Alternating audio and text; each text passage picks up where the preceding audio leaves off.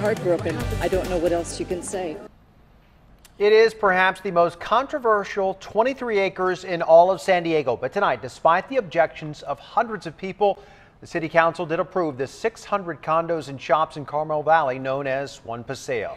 People started lining up at 7 a.m. for a decision that was made less than 2 hours ago. 10 News reporter Emily Valdez is live downtown where the decision was made. Emily?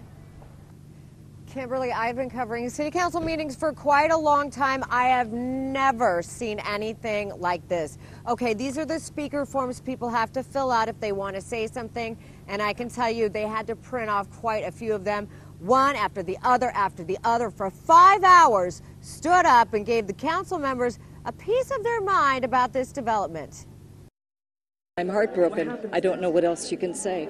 Hundreds of people who live in Carmel Valley devastated tonight after the San Diego City Council gave the thumbs up to this massive 23-acre One Paseo development. They think it's too big and it's going to cause massive traffic jams. Some people wearing these red shirts feel like they fought City Hall and lost. Well, a little bit.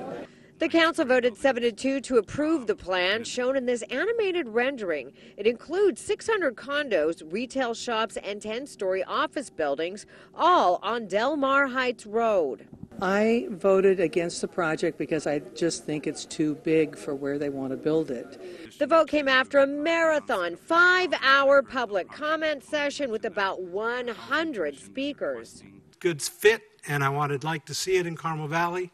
Developers say it will bring jobs, stores, and convenience closer to the people in Carmel Valley. It's easy to bike and it's easy to walk, which is really great.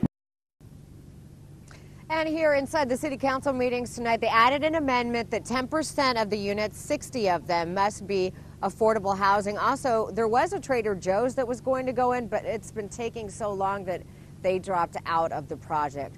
I'm live in downtown San Diego. Emily Valdez, 10 News.